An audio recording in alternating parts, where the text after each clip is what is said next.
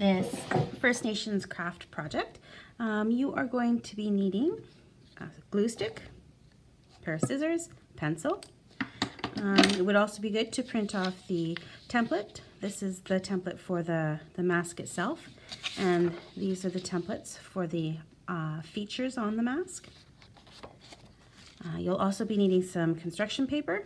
You'll need some black and white, some red for the mouth, and you'll need a large sheet of whatever color you like. I've chosen brown this time for the mask.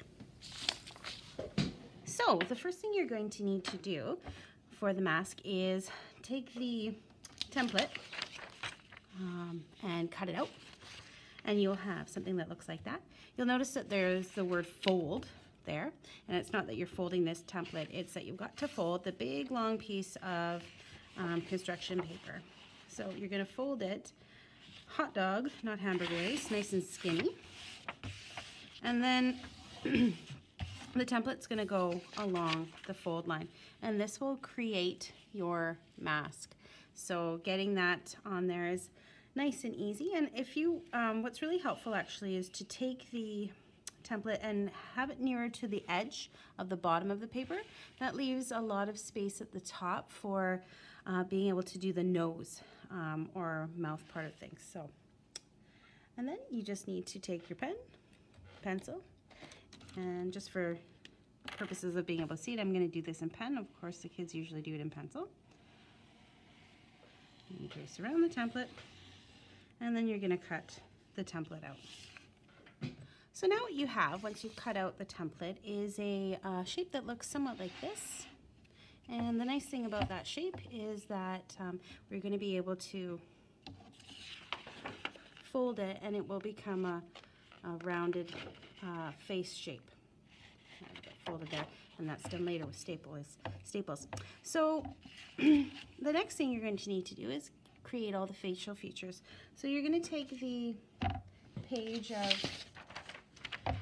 facial features, and you're going to cut out each of them, and you'll notice that each of them are labeled with the color that you could choose to put it on, and that way it will help the students with figuring out where to trace these on. The nose will be from the mask color. The pupil, of course, is black. And the shapes, too, are First Nations shapes. You've got the outside eye ovoid. And previous to teaching this particular lesson, we spent a lot of time talking about the different First Nations shapes, the ovoids. This one is a U shape, a very common First Nations artwork. So I'm going to go ahead and cut those out now. So what we've got now are all the templates all cut out, and they're arranged by the color that they need to be on. We've got a red mouth, and we've got a white eye ovoid. The shape of First Nations art very often has this shape that's kind of oval. I always think it looks a little bit like a jelly bean. And the ovoid shape is very common, and that's white. There's going to be the blacks, which are the outside eye ovoid, the under eye, the eyebrow, the pupil, and then the nose is going to be on the brown of the mask color. Now, when you're cutting this, a good way to do it is folding the paper in half, especially if there needs to be two of something. So you could technically trace two of these eyebrows, but that takes a while, so might as well fold the paper in half and cut once. So I'm going to trace it and then cut these all out. So yeah, if you need two of something, like most of these, you're going to need to fold it in half.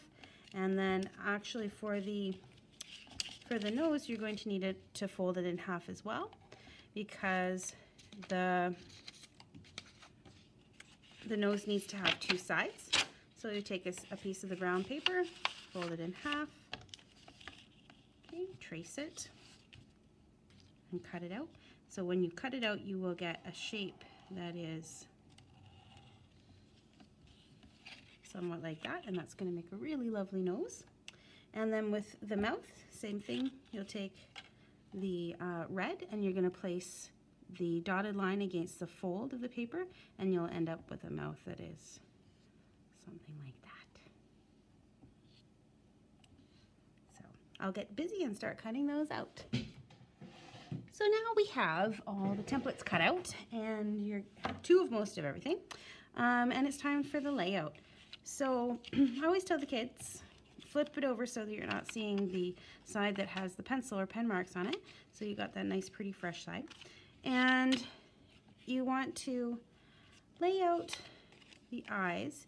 You don't want to be too close to the top of the head because you have to have space for the eyebrows. As well, this head is going to get stapled. So we want to lay it out a little bit below the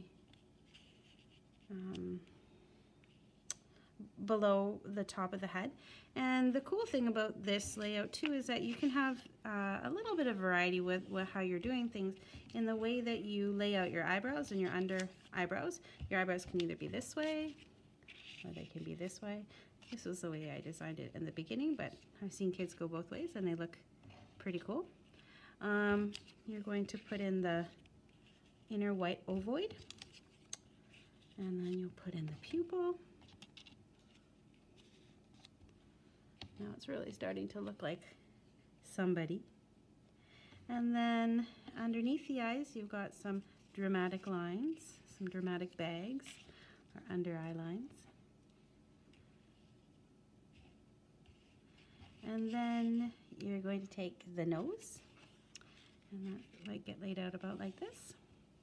So you can just play around a little bit, make sure that you have enough space for everything. It looks like my mouth is just a little bit close there, so I'm going to push this up just a little bit.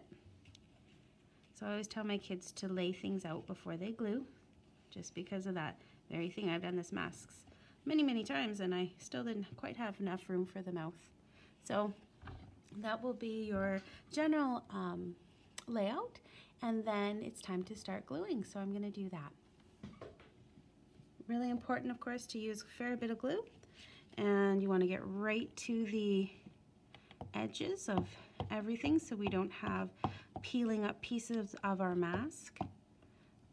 Although, of course, at the same time, we don't want to have the uber glue where all you see is glue. Now everything gets glued down entirely except for the nose, and the nose itself just gets about that much glue right near the top, and a fair bit, but just on that top triangle piece. And the reason for that is that when we curve the mask when we're stapling it, the nose will flare, and that looks nice and dramatic. So there you are, keep gluing. So now that everything is all glued down, it's time for a little bit of stapling. To staple, you just gather the mask, and you are going to take your staple and just clip it right about there.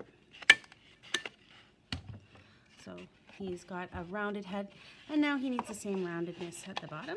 So same thing. Grab your stapler, and when I'm doing this with a full class of 30, I always go and borrow a few staplers, from another classroom. So what you've got here is your, sometimes the nose flips up a little, give a little pinch. You got your First Nations mask. He's all ready to get some hair. So for the hair, I just take about 2 or 3 strands of raffia per student. They get to make their own hairstyle, and they always love that. So they can decide, do they want some short hair, some long hair, some in-between hair. So I think I'm going to cut this guy so he's got some volume. I'm going to take that extra hair and add it to the front. Right, so he's got some pretty lovely looking do going on. And I like the way the raffia looks because it has a nice natural look to it. And then I just, once again, using the stapler, and this can be a little tricky, so just take your time. I staple across the hair.